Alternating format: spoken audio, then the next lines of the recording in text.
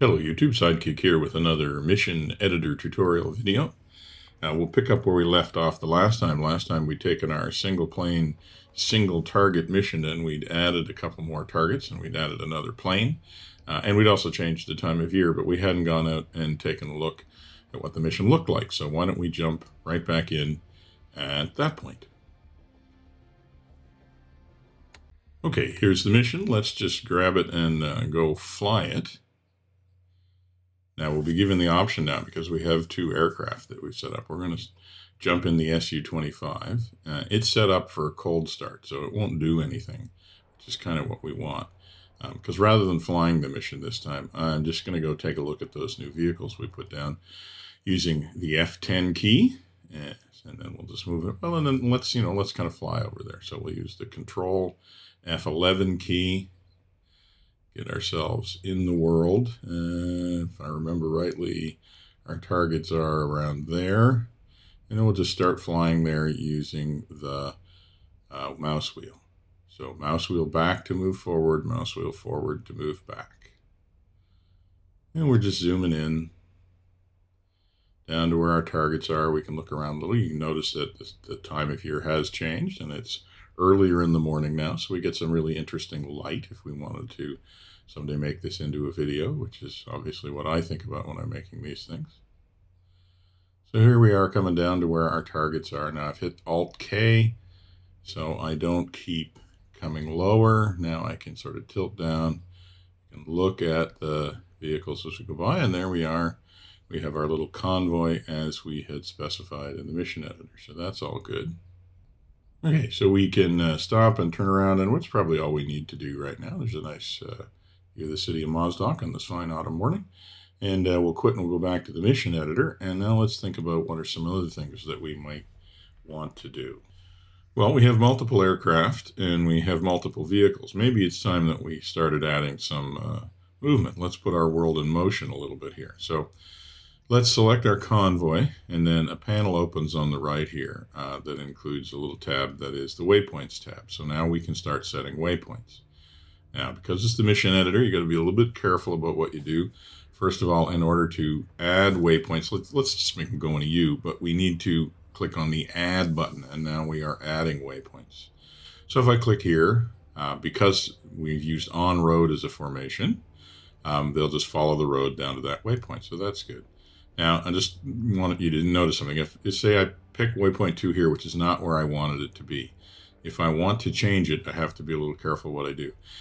Because I'm sitting on add rather than edit, if I try to select that waypoint to move it, all that's going to happen is I'm going to create another waypoint. That's not what I wanted. But now in order to delete that waypoint, I under no circumstances will hit the delete key. I will press the delete button, and then I will press the edit button, and now I can move waypoint 2, which is what I wanted to do in the first place. So you have to be a little careful about that. Remember, don't use the delete key to delete things. Oops, and you see I've made a mistake there because I was on edit when I clicked on a white space. I didn't add a waypoint, I just deselected. So now I've gone back, I've clicked add. Now I have to make sure I go to the last waypoint, so I add a waypoint after the last waypoint, and now I have 3 waypoints. And my convoy is hopefully going to go around the big U. Okay, so now we can review the waypoints, and here's where another little mission editor feature comes in. You'll notice that the waypoints are labeled 0, 1, 2, and 3 out of 4. So there are actually 4 waypoints, it's just that they're 0 indexed, so they start at 0. Welcome to the mission editor. Like I said, if this wasn't designed by programmers, I don't know a program that was. So one thing that we can do when we review the waypoints is we can look at the speed, and it will tell us at this speed exactly how long it will take to get to each waypoint, which is very helpful. So for instance, we can see it's going to take 17 minutes at 11 knots for us to get to waypoint 1. Now, if we wanted that to be faster, we just go in here and change this to say 20 knots, and lo and behold, it takes around half the time. And if we want that to propagate to all the other waypoints, we have to increment the waypoint and then change the speed. Now, if we had changed the speed at the beginning, oops, see, I made another mistake. Make sure I hit delete. There we go. Make sure I'm on edit. All right, so if we wanted to use that speed for all of the waypoints, if we'd set it the first time we set a waypoint, then it would have propagated through. Okay, so now, very important that we have saved it. So in case we make a mistake, we'll always be able to go back. Okay, so let's quickly go into the mission and let's see if we have a convoy that's moving.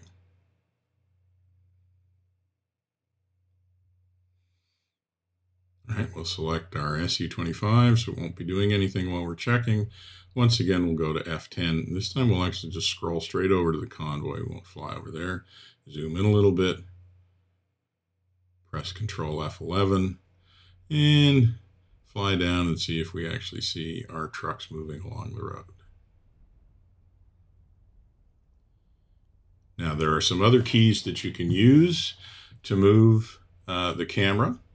If you use the numpad, asterisk, and backslash keys, you can move in and out. And you can also zoom in and out with the external zoom controls, which are usually set to control backslash and control asterisk. Now, as you can see, we have trucks and they are moving along the road. And so it looks like we have actually managed to program our convoy to drive down the road. Excellent. Just practicing a little moving the camera around. So as you can see, when I'm using those keys, I don't add to the speed of the camera like I do with the mouse wheel. All right, so let's go back into the mission editor. Okay, here we are back in DCS. What should we do next? Well, we've got the convoy moving. Let's also get the aircraft moving. So one thing that I end up doing a lot in the mission editor is actually running the mission where I have the AI also fly it, just so I don't have to continue to get in the cockpit. The way my cockpit is set up, it's a little bit of a pain to switch from the mission editor to the cockpit. So I find it's useful just to actually run the mission and have the AI fly it so I can see how things go. So why don't we try doing that? So let's zoom back in on our aircraft here. And what I will do is I will change them, there, if I get the aircraft, I'll change them both to be AI driven. So I'll give them both AI levels, so I'm going to make them both aces. Now I'm going to take the SU-25T and I'm going to click this button here, which is late activation, which essentially means that it won't show up when we come into the mission. I don't want to delete them, but I also don't need them for this part of the mission, so I'm just going to set them to late activation. We'll see how that plays in a little bit later. In a later episode, when we start talking about trigger points, you'll see the value of late activation, because essentially you can set something to come on or show up when other things happen. That's why it's there. So let's click on our SU-25. To make this easier, I'm going to go and have him actually take off from the runway. And when I do that, he automatically moves to the runway.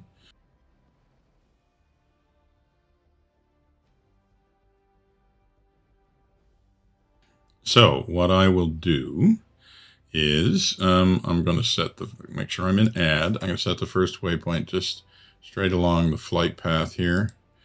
And let's set that to 3,000 feet. Let him climb up there. And then I'm going to set a waypoint. I'm just going to have him fly a square across the convoy's route. What I really just want to find out is how far the convoy goes by the time he gets there. So I'll give him that. Another one, I'll make that 4,000 feet. And then when I place the remainder, they'll stay at that 4,000 foot level. So I'll come down here and then I'll click here at the beginning of the landing approach.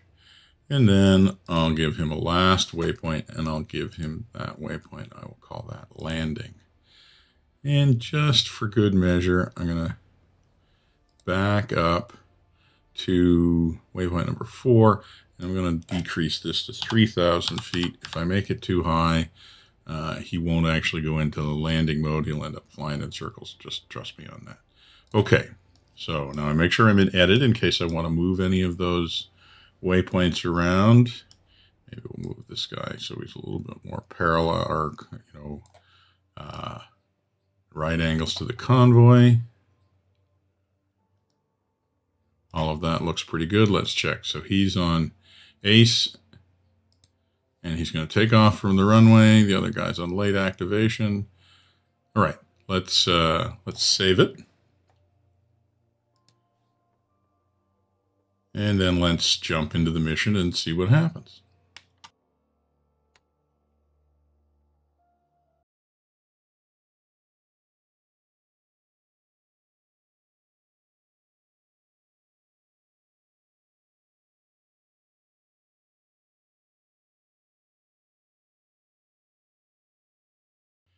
So an important thing to remember when we jump in here is that we're not able to actually sit in the cockpit because we have set this to AI. So we end up in what is called the F2 view, the external view. I'm looking around the aircraft by moving my mouse, and I'm zooming in and out by rolling my mouse wheel. So let's just take a look at the takeoff. So the thing about the F2 view is that it will retain the same orientation regardless of what the plane does. So even as the plane rotates, you see the camera does not change position or orientation. Now, there are some other external views we'll talk about later on when we talk about making videos. The F4 view in particular that attaches the camera to the plane so that when the plane changes its orientation, the camera changes as well. But as you can see in the F2 view, our plane's now trying to climb up to the altitude that we gave him, the 3,000 feet, and we're just keeping exactly the same orientation. So this is very good if you want to, if you don't want to see the camera moving around when the airplane moves around. It gives you sort of a more of a feeling of a stable chase camera. And we can just rotate around slowly by slowly moving the mouse. And we can zoom in and out with the mouse wheel. If you have a mouse that has variable resolution, like a gaming mouse, then you can always fiddle with that to change the rate at which you can move the mouse around. And there's some keyboard shortcuts that change that as well, but I'm not really going to go into that here. The one keyboard shortcuts that I do want to go into are how to speed up the mission. So if you hit Control Z, see, every time I hit Control Z, you'll notice down here, oops, I can't move my mouse down there. If you look down in the bottom right-hand corner, you'll see that there's a red number that changes, and that's the multiplication factor, the speed of the aircraft. So we're going to set them to 4. Now, if I want to shift back to normal time, I just hit Shift Z, and we go back to normal time. I can slow it down also. Now, normally the hotkey for slowing down is Alt Z. That's a problem for anybody who has an NVIDIA video card because that's also the hotkey to control the NVIDIA overlay. So I have it set to Z, so you can see I can set it to half speed as well, or I can go back to regular speed, or we can speed it up to say 3 times. And so that's good, so we can, because we're not really too worried about exactly the details of what's happening. We just kind of want to fly the pattern and see where the plane ends up at the same time that the trucks do. Now, one thing we can do is set it back to normal speed. I can also use my F10 key still, and I can actually go out and I can actually watch this from in map mode if I want to, which is really useful. So let's just go back in. I'm going to press the F2 key to go back to watching the aircraft. We'll speed them up just a little.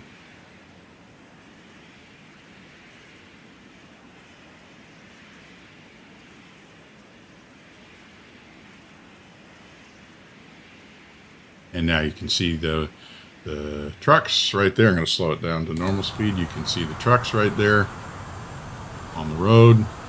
So I've got a pretty good spot here. The aircraft is flying over the trucks at around this point.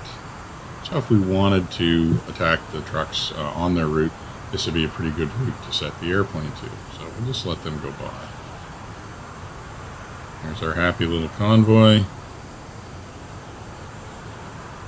So that would work well, so we can look around, see where the airplane is, and just using the F2 key. Now, there's one other view that you might be interested in that it's easy to use, and that's if we press the F3 key, we just get a flyby pass. And sometimes that's really useful just to see what the world looks like with the airplane flying through. Back to F2. I'm going to speed up time a little again. And we'll go out and see how our AI pilot does it actually landing the aircraft. So there's the airfield, and you can see, because I'm using the F2 key, I can basically keep the camera more or less pointed at the airfield airfield as it moves with the airplane, but doesn't change orientation.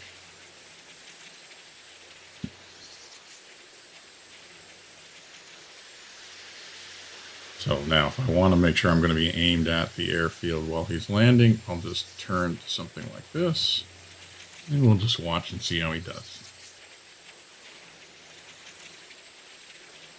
Oh, he's coming off the end of the airfield now. Hopefully he's going to turn here. There we go. Maybe not the best turn for getting lined up, even for an ace pilot. You can zoom in a little bit here. Keep the airfield in view, keep the airplane in view. Okay, he's slowing down. Don't forget we're at 4 times speed here, so this is all happening pretty quickly.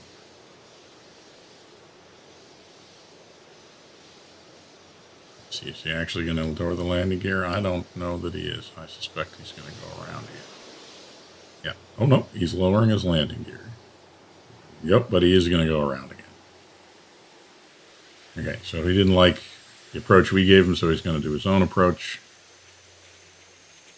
And welcome to the AI, folks. This is another topic that we will end up speaking about at some length when we're talking about the mission editor. When you start trying to program particularly AI aircraft to fly with you and get them to do what you want, there can be some interesting moments. Now, hopefully this time he's going to get himself lined up on the runway. He's looking good. Closing his air brakes. We take a side view here, zoom out a little so we can get a nice picture of his landing. Let's put him back in normal speed. It's looking like a pretty nice approach.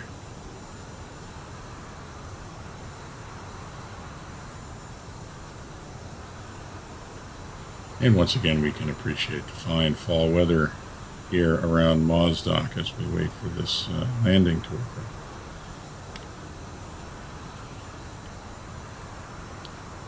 All right, here we go. And in for the flare.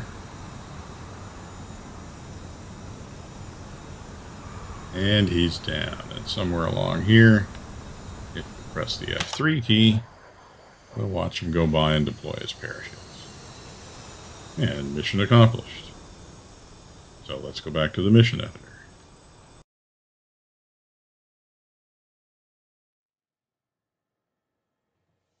So that, we didn't really need to finish that mission and watch the landing, really just watching the AI land. But the reason I wanted to do that was to show you that this really is the power that you have when you use the mission editor. We set up an entire mission, and we went out and the AI flew it, and everything that happened on that mission was essentially something that we programmed. So we took the DCS world, we basically used the mission editor to program it to do what we wanted it to do, which I think is really kind of a cool thing. And that's why I like using the mission editor. Essentially, DCS gives me the world, and the mission editor gives me the power to essentially, it's effectively like writing a little program to tell the world what I want it to do. And there's an awful lot more things that we can do. As I said, we start getting pretty sophisticated when we start talking about triggers and events and those kinds of things where we can, effectively build a bunch of if-then-else statements to tell the world how we want it to react. And it's basically like writing code, at least in my mind. And that's why I really like using the mission editor, and I hope we're going to have a chance to do a lot more of that as we follow this series along. Okay, for today, that's around a 20-minute video, so we're probably going to stop it there. To review, we took our mission, we added some motion to both our target and our aircraft. We put the aircraft in AI, and we actually watched the AI fly the mission. So next time, maybe what we'll do is we'll actually hop back in the aircraft, fly the mission, and see what it looks like when we actually fly it. And then we'll talk about some other things that we can do. Maybe it's time to start talking about a little bit more conditional stuff that we can do. But anyways, that's it for now. If you're enjoying the series, please subscribe to the videos. And hey, if you have some friends who you think would benefit from it, get them to subscribe too. For now, this is going to be Sidekick, signing off.